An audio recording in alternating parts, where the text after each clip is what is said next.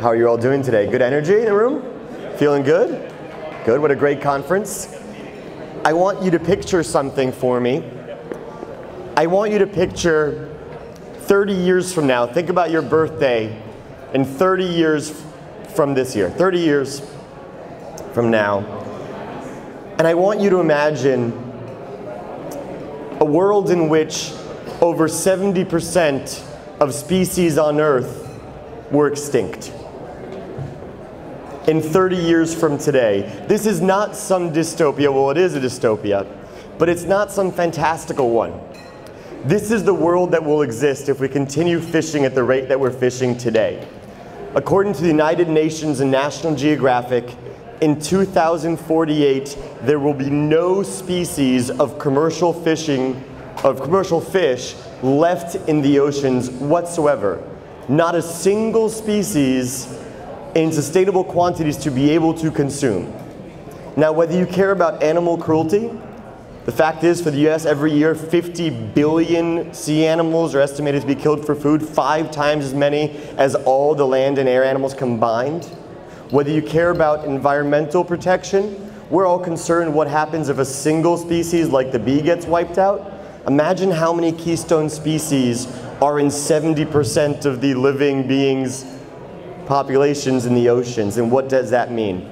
From a climate change perspective, when we mess with the food chain in the oceans, we cause things like algae blooms and plankton blooms that can destroy all the coral reef, releasing quantities, unimaginable quantities of carbon into the atmosphere.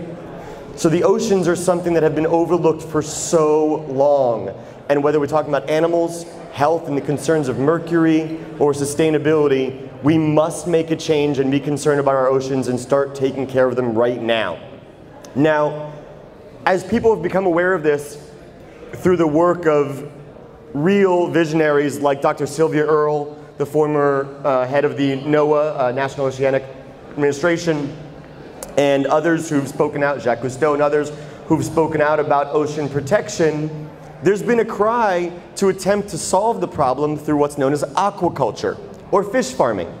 And I don't think that we have to work too hard to imagine what it is to take millions of animals and crowd them into tiny spaces and feed them tons of pesticides and hormones and antibiotics to keep them from dying and spreading disease, because we already know what that's like. And now we're just replicating it in tanks right in the oceans. But just like they have manure runoff and the manure lagoons that are overspilling from pig farms into our waterways, well, guess what? The tanks are already in the waterways. And so all of the disease and all of the antibiotics and all of the chemicals that are using those fish farms are actually leaching into the oceans and creating huge dead zones of wild fish and coral. And if that weren't enough, most of the species that are farmed in this world are not fed plants, are not fed other farmed fish. They're actually fed wild-caught fish. For some fish farms, it takes 15 calories of wild-caught fish to produce 1 calorie of farmed fish. So imagine a system where I'm so concerned about population depletion that I try to solve it by accelerating the population depletion. It is extremely broken. And so at Ocean Hugger Foods, the company that I'm so proud to have co-founded with certified master chef James Corwell, we are working to address this overfishing crisis in a sustainable, healthy, delicious, affordable, and accessible way through the cleanest of ingredients. Our first product is called ahimi. It's made from tomatoes and it replaces raw tuna. Some of you might have tried it downstairs in a sushi roll. And I'll tell you the story of this product, which is pretty extraordinary. My business partner, James Corwell, is a longtime chef, certified master chef. As I said, he was Best New Chef New Orleans and the runner-up in the Bocuse d'Or competition, the Olympics of culinary world. And a number of years ago, he was teaching culinary work in Japan. And while he was there, he went to a place called the Tsukiji Fish Market. And the Tsukiji Fish Market is the largest fish market in the world. It's multiple football fields wide. or pitches for all those overseas. It's huge. And every single weekday for decades now, they have a tuna auction there. And at that tuna auction, Monday through Friday for decades, you will see daily sales of 4 million pounds of tuna. 5 days a week, 52 weeks a year for decades. And because we're so used to having eaten tuna as a staple food as kids when we ate it in the cans, we think of tuna as abundant. But actually, there are so many types of tuna, and they are incredibly endangered. There's a reason that the most expensive fish ever sold was last week, and it was many, many millions of dollars for a single tuna fish, because they are so rare in certain varieties like bluefin and yellowfin that they have to be sold for that much money. And literally millions of dollars for a single fish, because they know they're almost gone. And so while the chef was in Japan working in Tokyo, he visited this fish market and he saw this carnage of 4 million pounds of endangered fish every single day. And the chef said, "Can the oceans ever keep up?" And he knew they couldn't. And so he came back, went into the restaurants and the exclusive membership clubs where he was cooking for some of the world's most elite, and he set aside taking all of his free time to figure out how he could solve this problem. And he thought like a chef, and he thought, man, you know, I studied all this history of food, I know where the flavors of foods come from, and he knew that tomatoes are high in something called glutamic acid. And glutamic acid is the source of the flavor known as umami, which is the 5th flavor, along with sweet, salty, sour, and bitter. It is very common in Asian cuisines, but it's what we would think of from truffles or other savory foods like truffles and mushrooms. And he knew that glutamic acid was very high content in tomatoes, as well as in fish and in rice and in seaweed and in all the things that we see consumed with raw fish. And so he thought, and he also, by the way he knew that was because when he was in school learning the history of food, he found out that MSG, the synthetic version of glutamic acid, was first made by isolating glutamic acid from tomatoes in China. So the root of MSG before it became a synthetic chemical thing was actually taking this natural compound to create that flavoring.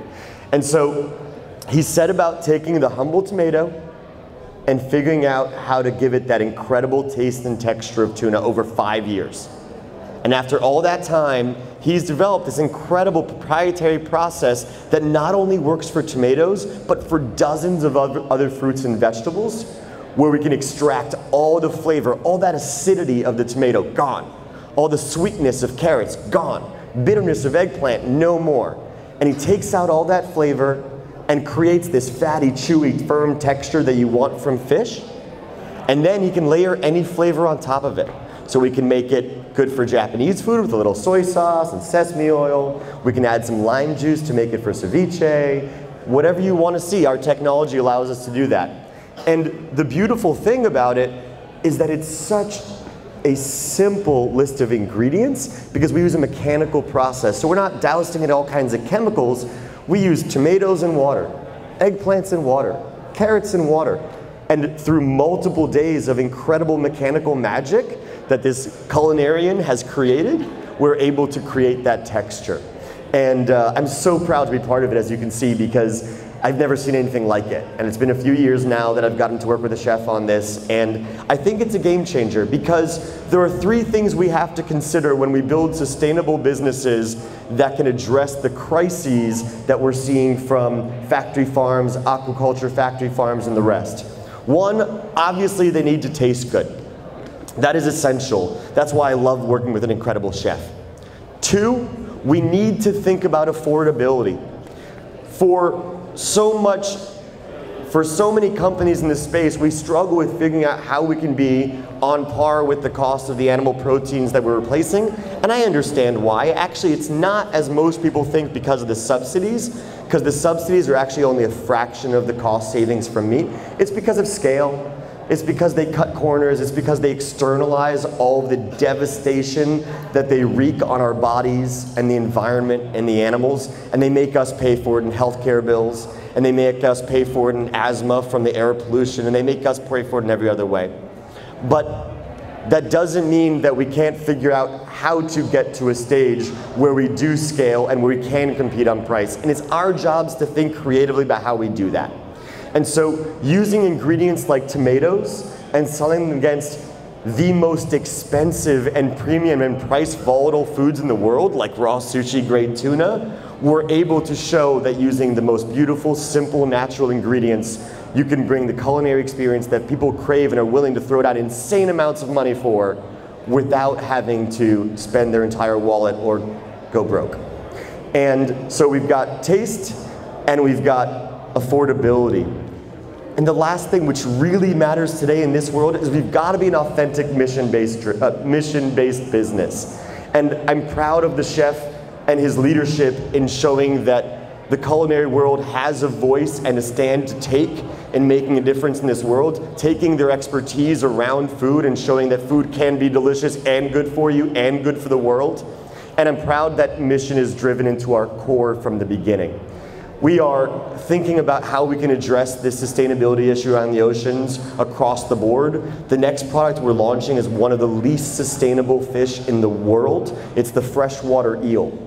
And freshwater eel are what are used for unagi, the eel that is found in sushi. And it's also what they used to use in the UK for a dish that I hear is not too popular there anymore, and which I probably would never have eaten even before I was vegan, called jellied eels, which isn't what I would be going for. But the reason it's so unsustainable is because they haven't figured out how to farm freshwater eel from birth, because they're not able to make them reproduce properly in farms, and the young don't survive in the farms. So what they've figured out they have to do is they have to go into the natural freshwater bodies, and they have to harvest live the freshwater eel before reproductive age, and then move them onto the farms where they will never reproduce. So just think about that for a second. If you want a really good way to decimate a population, you don't let them reproduce. That is a very effective tool to destroy an entire species. And what we've found is in the problems that it's causing, just from an economic standpoint, we are very honored to have one of the largest publicly traded Japanese food companies in the world be our investor and distributor in our company, one of many. And this company was the world's largest distributor of unagi until 2 years ago. And you know what? They just placed their first order for our product, and guess what they're no longer selling? They do not sell any more freshwater eel because it's not sustainable, and because it's so expensive, because the supply is so broken, it actually went up 8x in price last year. 8 times in price. Imagine if I told you that a tomato was $1 a pound today, and then in 6 months it was $8 a pound. Would you buy that? That's nuts. And that's what's happening when we wreak havoc on so many species that billions of coastal fishermen rely on for sustenance, that we rely on for protection from climate disaster, that we rely on for being able to supply us with all kinds of nutritional, functional, I mean beyond the fish, I mean the things they're feeding from the algae and everything else. Without the fish, we have none of that. So the disaster this causes is so serious. We're proud to be part of the solution. I hope you'll support us. We're available across the country and in Canada. We sell the product, this first product in Whole Foods at the sushi bars. You can find which stores on our store locator. We also sell through institutional food service providers like Aramark, Sodexo, Bon Appetit, Restaurant Associates, Guggenheimer. So we're in a ton of like Silicon Valley corporate and college cafeterias, restaurants, universities, stadiums, all kinds of things. We really love your support, and I'd love to take any questions. Yes? I have a question. I don't know if you can, I don't know if you can answer this for me, but I work for a university. We have a distribution arm where we do full service every day. And a lot of the plant-based and newer companies, when we order their product, they don't just ship it they have to come and show it. So does your company have that same stipulation? We much prefer it. Yeah. Well, the challenge for us is that our rep from the distribution company has about 75, 80 accounts. Sure. So to schedule that appointment with that person to get them to come in and show us the product is really challenging. And so I'd love to hear your reasoning behind that and how maybe we could facilitate making it easier to get some of these products. Absolutely. So I'll tell you why so the question was, do you require that your product be shown to the chefs that you're selling to instead of just sent to them? And the answer is we really prefer it. And the reason is we are a company that takes culinary experience very seriously. And by not selling packaged to the consumer on the shelf, we are putting a barrier between ourselves and those who are consuming it. And that is the hands of the chefs.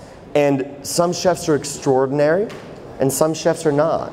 And that's not a criticism of them, it's a recognition that the industry has to feed billions of people, and sometimes that means that there are different levels of skill and different levels of experience. Not that our product is complicated, but just like raw fish, you'd want to treat it with care. In fact, it's a lot easier to handle because there's no liability, there's no safety issue, you're not dealing with all kinds of foodborne illness.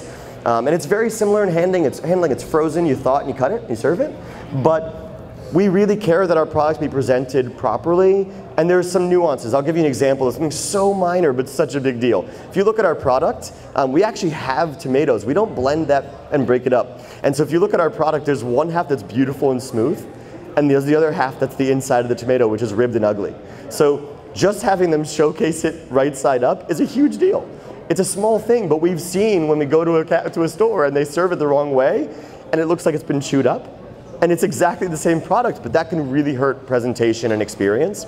So we do prefer for it to be experienced. The other thing is that as a company that's building a brand, we've taken 5 years to develop this process. You'll see that other people in restaurants do occasionally make tomato, sushi, whatever they call it, but this process took 5 years and requires a lot of equipment to make. And our brand is very important to us to protect the integrity and quality of the product and the perception of it. And so ensuring that people understand how to present it in a way that properly represents us and our mission and everything else is very important to us. In terms of how we can work with places to make it easier for them, we have representatives all across the country, chefs and salespeople who can come in with or without the distributor. We work very closely with our distributors, so they often welcome our doing that. And we want to be creative. We've also made videos and all kinds of flyers to walk people through. We have recipe booklets so that we can help provide a lot of support, and we provide an insane amount of marketing support. For people that have, your situation is a little different because you have a private enterprise, but for people who have places that are open to the public, like stores or restaurants, we will do all kinds of geo-targeted social media advertising to get people in the door, because it's our job to help sell through. So we would create flyers for you or kind of whatever you needed. Yeah, thank you. Other questions? Yes? It's a great question. The question was, when was our eel coming to market? As I said, the tomato product is called ahimi, means the spirit of ahi. Mi means spirit of, ahi is tuna in Hawaiian. And you'll recognize mi from surimi, which is that imitation crab meat, which is not vegetarian. It's made from pollock and other kind of chum whitefish. But so we used that same naming convention and we made these names like that. So ahimi is our tuna. Our eel is called unami, like unagi, but it's the spirit of eel. And it will be in the market very soon. We have it produced and on its way to the shore, and it will be ready soon. But I can't tell you where it will be selling yet. It will be very exciting, and it will start out in a limited set of locations, and you will see it expand from there. We're also, for those of you who are international, we also will be bringing the product overseas. As I said, we have partners who distribute all over the world, like our Japanese partner. They distribute in 40 countries, and they've already pledged that they will be bringing us to all of those countries, so all over Western Europe, all over Asia, all over, actually Asia Pacific, so in Australia, New Zealand, Brazil, you know, we have this partner covers the whole world. So we do plan to be everywhere. We're super excited for that, but eel is next step, and that will be 2 months max. Before it's like sold into your hands. Yes? I was wondering if you anticipate ever going into the retail market. Great question. The question was, do we ever anticipate going to the retail market? So I've been a consultant in the plant-based food space for 10 years. And I work with a lot of companies to help them get to market and to think through how they should sell and everything else. And we made a very intentional decision to launch this product in what's called food service, which is prepared foods, caterers, restaurants, cafeterias, whatever it may be. And I'm sharing this story only because I think it's important for you all to think about if you're entrepreneurs or launching your own companies. I want to make sure that you think about how do you optimize your chances of success by aligning your product with where it makes sense. And so our reason for going into food service was that 96% of sushi consumed in the United States is purchased outside the home as a finished sushi roll. And that's true for poke, and that's true for ceviche and tartare. Now, we surmise that the reason is that people are intimidated by the idea of making raw fish dishes because they're scared of the food safety, and also that the cuisines are cuisines that are not traditional to the United States, and so it feels intimidating from a culinary and skill standpoint too. We do not have those same challenges that would come from handling raw fish, but since nobody ever had to learn how to roll sushi before, we'd have to teach them. And that's a whole lot of money that we'd be spending on educating people about something that's unrelated to just getting them to buy the product. So we decided to put it in the hands of the chefs who are selling the same stuff every day. It comes frozen in a bag just like the fish. It's handled just like the fish. It's sold just like the fish. And so we decided to sell it that way. So we don't anticipate that with this exact product or the next couple that are replacing raw fish that we will sell in a retail pack as is in the near future. We may have future products that we will do that with, and what we are exploring is there a way that we can pair our product with other ingredients or in a value-add dish or setting where you don't require the consumer to do any work and they can experience it not just as the product itself, but as a finished dish. And that way we could sell it in a packaged way. But you know, we are in a very enviable but also painful position of having significantly more demand than we can supply. And everybody's like, that's so great, it's such a great problem to have. It is a lot better problem to have when you don't get calls from customers who are saying, I told you I'd place I told you, you know, where's my delivery of $1 million of product? And I'm like, I know, don't go away. So right now it's hard for us to think about, we were just asked earlier about retail, it's hard for us to justify stopping the line to create a new pack size and do all these things when we're trying to just pump out what we have already. Other questions? Yes, Jim. Yeah, where does this fall in the nutritional spectrum? You know. Absolutely. So I want to thank Jim. Jim's actually one of our very generous investors in our company, so thank you so much. So he asked about the nutritional information on our product. It's a great question. Our product is extremely clean ingredients, which means it doesn't have a lot of the crap that comes in fish. It also doesn't have some of the stuff that some people would want. So our product has 0 cholesterol, obviously, because it's vegan. It has 0 fat. So there's less than 0.2 of a gram of fat per full serving. So 3 ounces of protein is the amount that would usually go in a sushi roll or in a poke bowl. And so what you put with it, the rice or anything else, would add to it. But from just our product, just the protein replacement, it's no fat. It's 25 calories in a full serving. And it's got none of the mercury or any of that stuff, of course. It doesn't have much protein. We do see a lot of chefs who are pairing it with quinoa or other things instead of rice to make it even higher in protein, but that's one thing we don't have. This product does not have omega-3s, but our other products do, and we will be coming out with a future version of this product which will as well. And that will be obviously plant-based omega-3 protein as well, or omega-3, yeah, as well. Thank you so much. It's my time. I really thank you for coming to hear me speak. Come on down and say hi to us at the table, and